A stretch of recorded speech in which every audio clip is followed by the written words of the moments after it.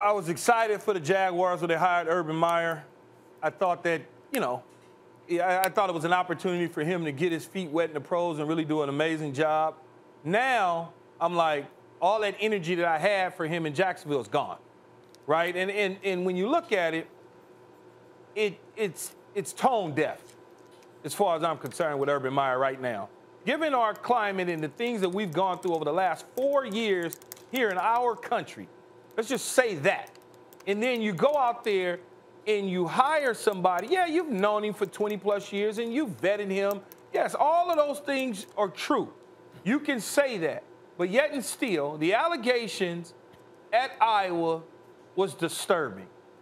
They gave him $1.1 million to leave for a reason. And there's over 50 players came to the university athletic department and told their stories. Out of 50 players, everybody can't be lying. Now you, in your first opportunity, your first job in the National Football League, you want to start by hiring a guy that had racial issues at the school that he was at as a head strength and conditioning coach over a 20-year span at the University of Iowa. And Urban Meyer made the decision to bring him in to the organization in Jacksonville and believe that he's going to be a value to some of the players that are coming into those locker rooms, that when free agency hits, that you can explain to those players that, oh, no, he's okay, we vetted it. You can explain that to players? I doubt it. Now, everybody is going to say, well, you got to give him the benefit of the doubt. Maybe he's changed.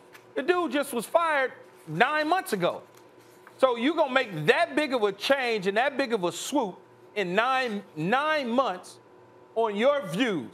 The way I've always seen it, maybe he didn't use the N-word. As he said, he's never done that. He doesn't condone those sort of things. This came out of Chris Doyle's mouth. He doesn't condone that. Got it. Maybe you didn't use that. But you certainly have said some things that made people uncomfortable.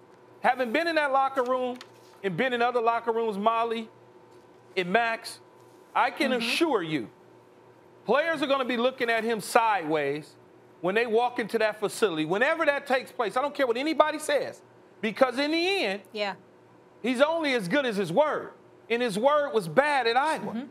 So when you have veteran guys, the moment that you say something, grown men with, as I like to say, full beards, some of them, grown men with baby car seats in the back. It's different in college. When you have a 17, 18, 19, 20-year-old guy trying to get to where these 27, 28-year-old men are at, they're going to kind of let things slide until they get to that point for fear of getting kicked out of school, for fear of being benched, for fear of the scholarship and education being taken away from them. In the National Football League, that doesn't work because they got millions of dollars in their bank accounts. And so in the end, he's going to have to answer to some of those individuals when they have that team meeting. They're going to be asking him questions. In the moment that he says something slightly or give them a certain look or a certain tone, is going to be problematic for Urban Meyer in that organization. I want to read the ESPN. And of all the years to have this kind of hire. Go ahead, Max. Yeah, right, Molly. That's right. I thought that was a very good point. Yeah. I want to read the ESPN reporting about this. Over the past year, numerous former Iowa players spoke about mistreatment within the Iowa program. Numerous players. A number of black players said that Doyle used racist language and treated them differently based on their race. A number of. I'm assuming that number is not 1 or 2. I believe that number's 50. Right. It's a lot. It's a high number. So what are the odds that everyone is out of their mind and making it up or misinterpreting things? It's pretty low, it seems to me. Now, do I believe that is disqualifying? I actually don't. I don't think in American life people who have made mistakes should be permanently disqualified from employment in their chosen profession. However, before you can say, well, okay, fine, they're ready, I think there has to be some accountability, and it's not enough for the head coach to say, I vetted him, and the players are going to have to trust what I say.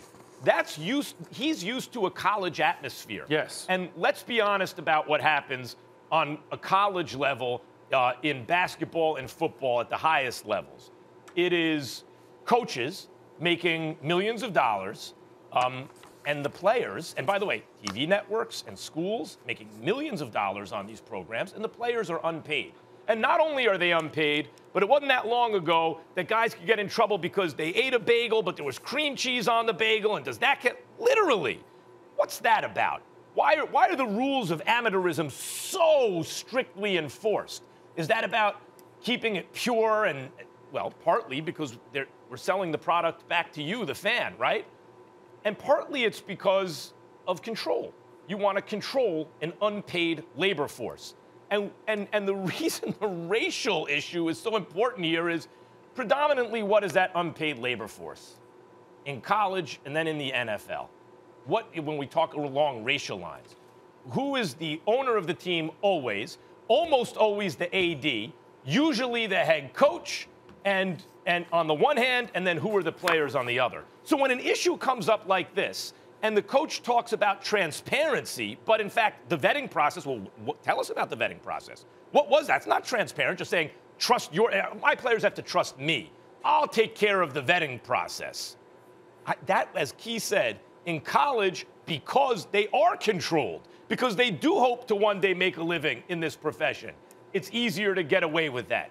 In the pros, when you're dealing with the best in the world, and they've proven that, and they have millions of dollars, much harder to get away with that nonsense. Thanks for watching ESPN on YouTube. For live streaming sports and premium content, subscribe to ESPN+.